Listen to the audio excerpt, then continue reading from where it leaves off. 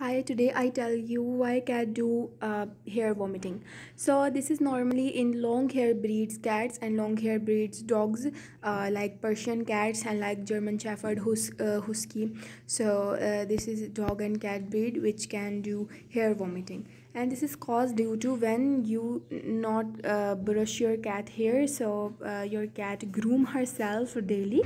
So some hairs go inside her belly and stuck into the intestine.